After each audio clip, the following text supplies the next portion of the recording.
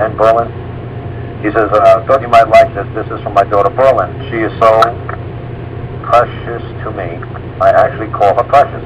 She is so sweet. I gave all the kids a talk yesterday about how they are my property and how I am their property. I also got them to start putting all their complaints down in writing. And in a few months, hopefully, they will understand this stuff. Good. And I don't know, but what it was is that the daughter, he scanned the little girl's letter, but it's like 3 inches by 4 inches. It's really hard to read. But what it basically, I think, was trying to say is that she was making a complaint. And that's why I said, if you're going to make something, you got to put it in writing, and you got to let the other party be aware that you've got a complaint, and you're giving them notice that you expect something done in a certain time, in a certain manner, in a certain way. And if not, well, there's going to be, repercussions to your inaction. So it's funny that he's getting his kids to write letters. So it's like, you don't like something I'm doing? Don't complain about it. Put it in writing and submit it to me. Bring your court into this room, into this courtroom. Bring it forth. So he's actually getting his kids to write him letters and saying, hey, Dad, you said we were going to do this, but you went back on your word and you did that.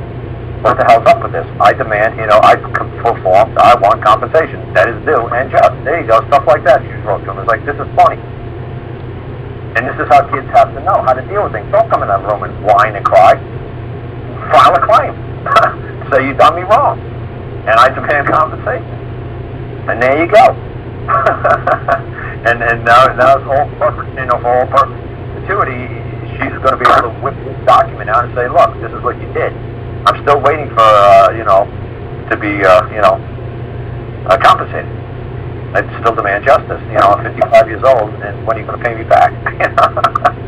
So it's just funny that, like I said, instead of having the kids growing up a whole bunch of whiners, don't put it in writing and sign it.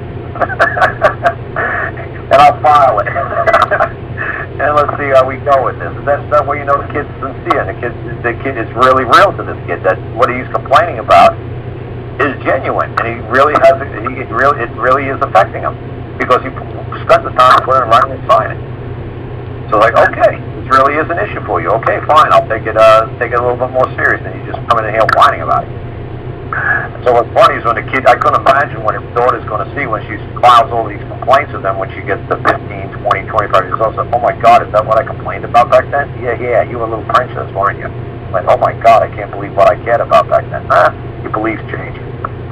What you care about changes. But that's funny.